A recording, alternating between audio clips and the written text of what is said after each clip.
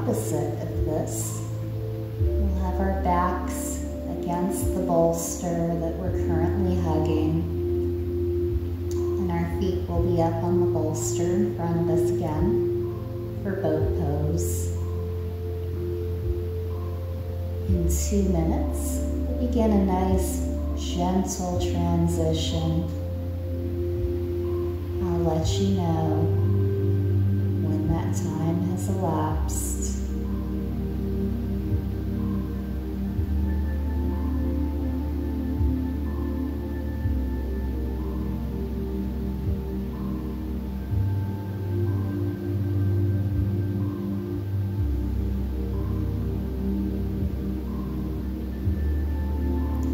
Remember to breathe nice and deep. Every deep breath nourishes your vital organs and helps release adhesions in your deep visceral fascia that supports those organs, allowing them to move and function more efficiently.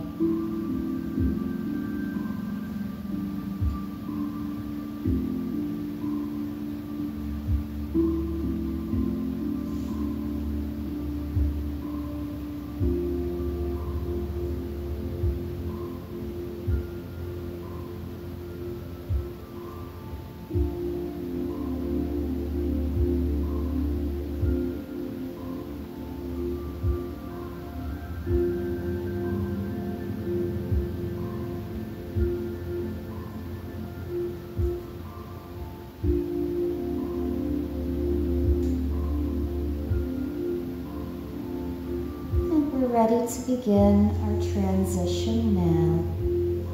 Perhaps start with grounding yourself, finding your hands on the floor in front of you, pushing up to seated position,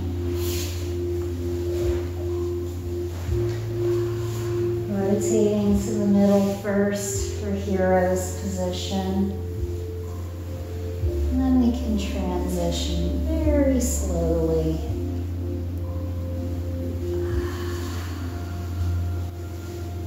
And if we scooch up to the edge of the bolster first and find it with our hands, then we can gently guide our back onto the bolster and shift the glutes so they feel nice and comfy on the blanket. Now just raise our legs up on the bolster in front of us again. And this time, crossing our right leg over our left and leaving the knee bent. And we'll raise that left leg, the knee, so that we can put a hand through, and this is a pigeon, and we'll just rest here in pigeon pose for a few moments.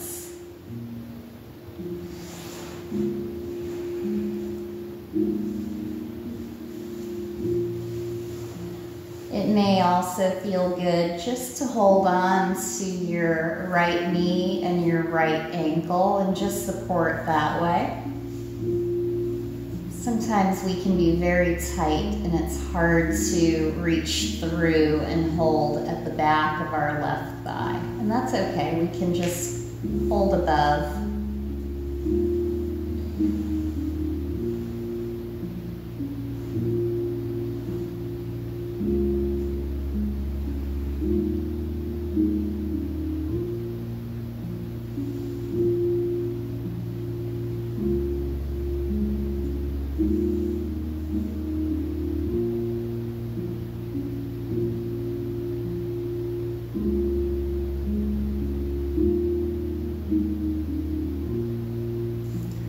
Go ahead and straighten the left leg. Taking the right leg, we can allow that foot to come over and touch the floor on the left side of the bolster. This is just a very gentle rotation, cross-body twist.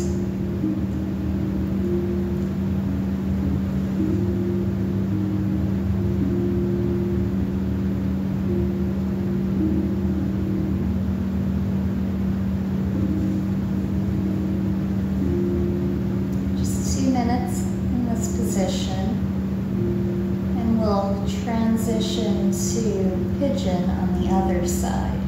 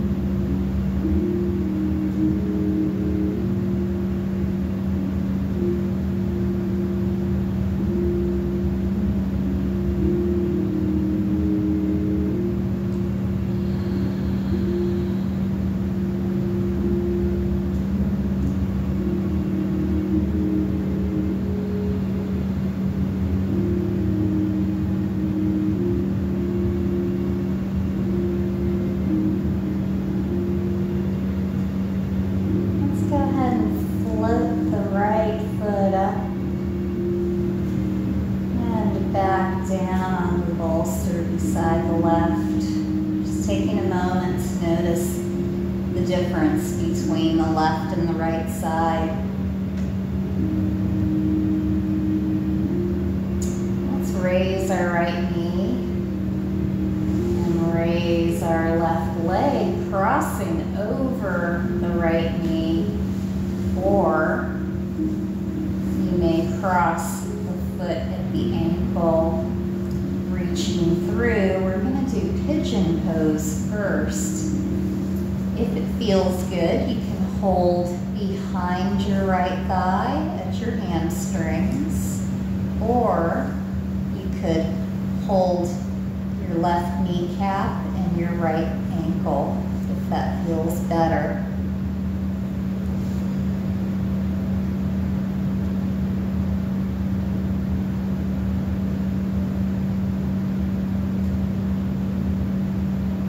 We're allowing our hips to open up very gently.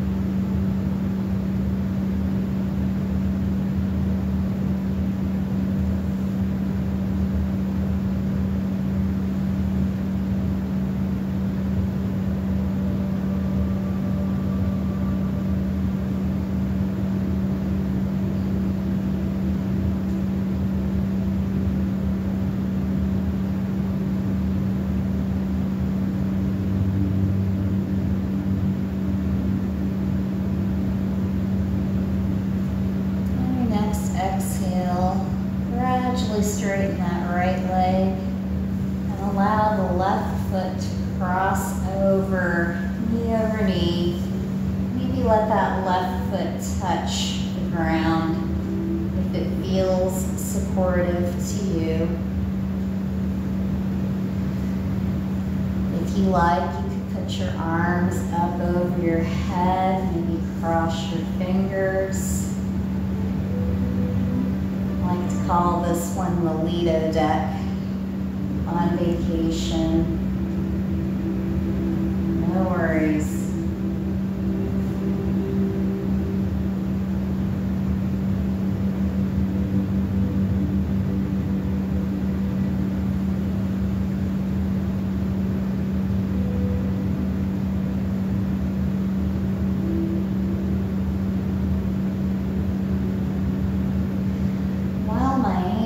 arms are on top of my head with my fingers laced, I'm able to use the heels of my palms to gently do some cranial pumping at my parietal bones.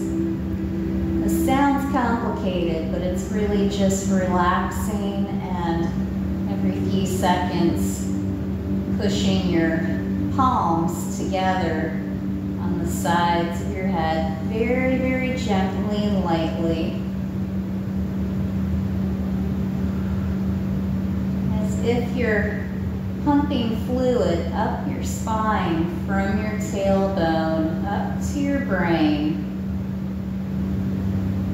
because that is what we're doing. This is called cranial pumping. This assists your brain in eliminating metabolic waste.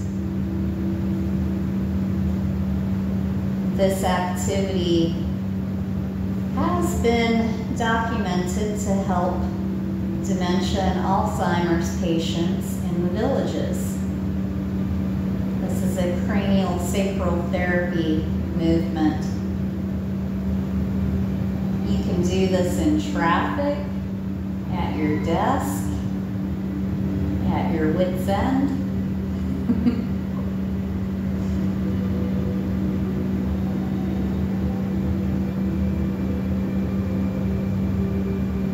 The magic is in the light touch. The lighter you go, the deeper you're going to feel this.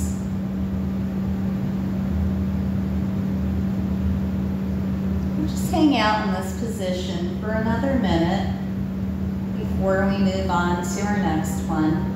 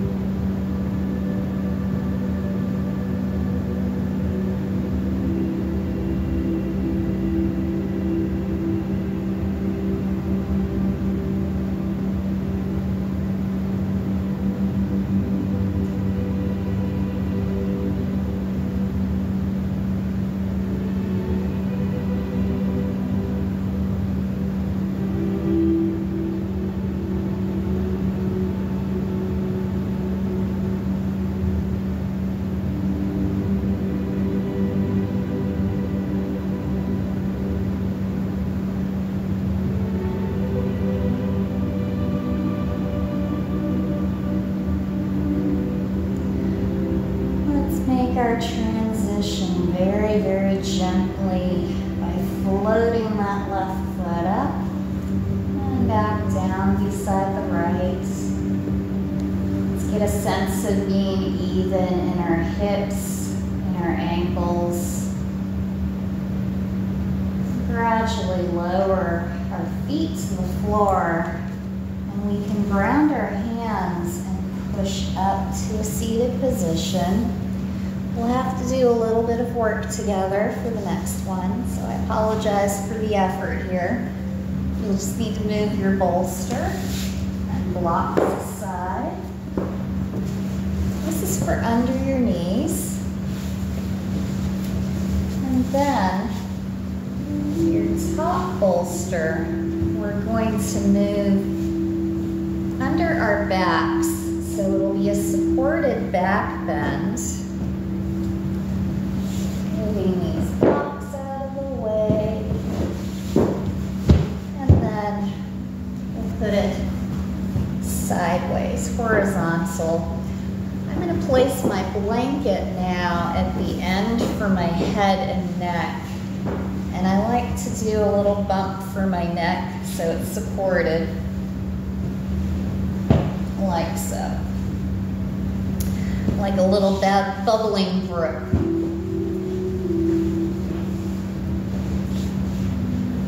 And holding the edge of the bolster, you gradually lower yourself down over so that you've got a little bit of a back bend and then a support under your neck. Now, If you have heart problems, vertigo, dizziness, I highly recommend that you keep your head above your heart. Maybe use a block to put the back of your head on. If you feel at all nauseous or dizzy, please put that block behind your head so that your heart is below your brain.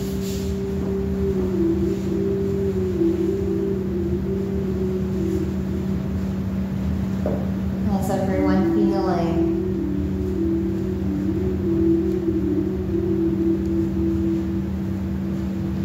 You all have eye pillows and blankets. You have sandbags, and it might feel really good to have a sandbag on your hips, weighting down your sacrum.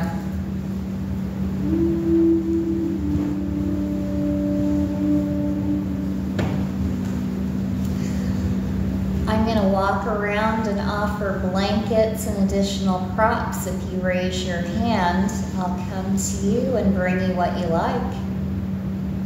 Does anyone need anything? All right.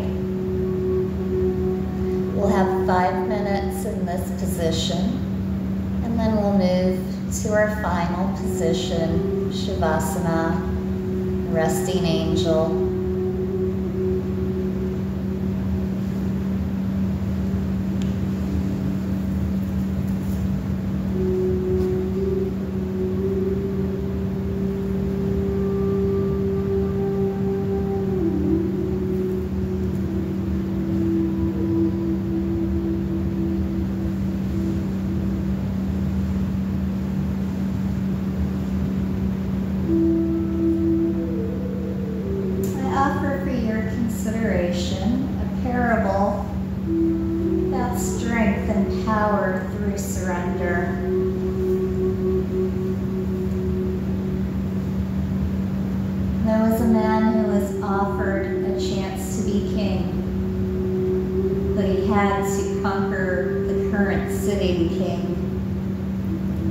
That current king had taken over the young man's home place. Everyone was afraid of standing up to this king. But this young man was offered an enchanted garment by his god. This enchanted garment had the power to make him invincible in any conquest. But there's a price. There's always a price. In order for him to fit into this enchanted garment, he had to be completely vulnerable, unarmed, completely willing to follow directions and allow his God to work through him. He had to give up control, resources, everything he thought made him strong. It was his way, or he could use the suit, which would make him invincible.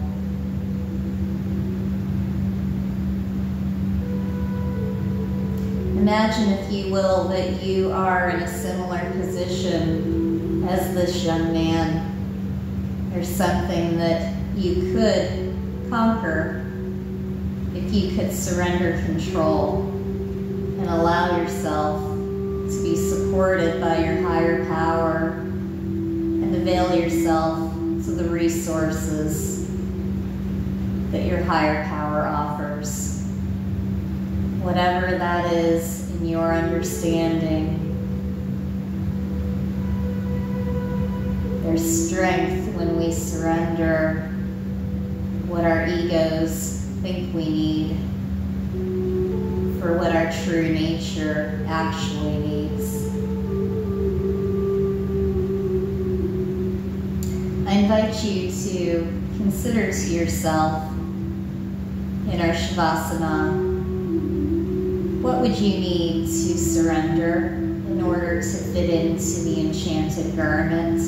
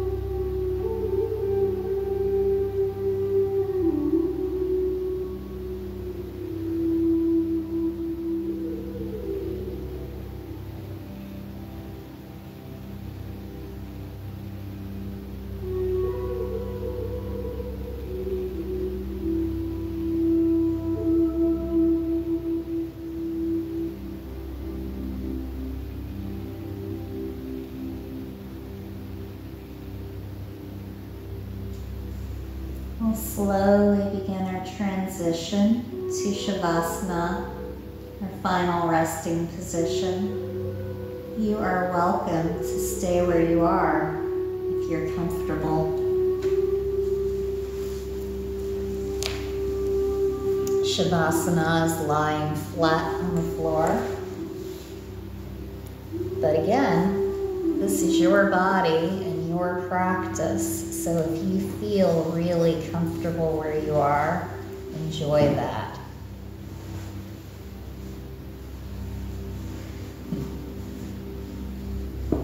Grab your eye pillow if you like. If you would like an additional blanket to cover up with, raise your hand and I'll bring that to you.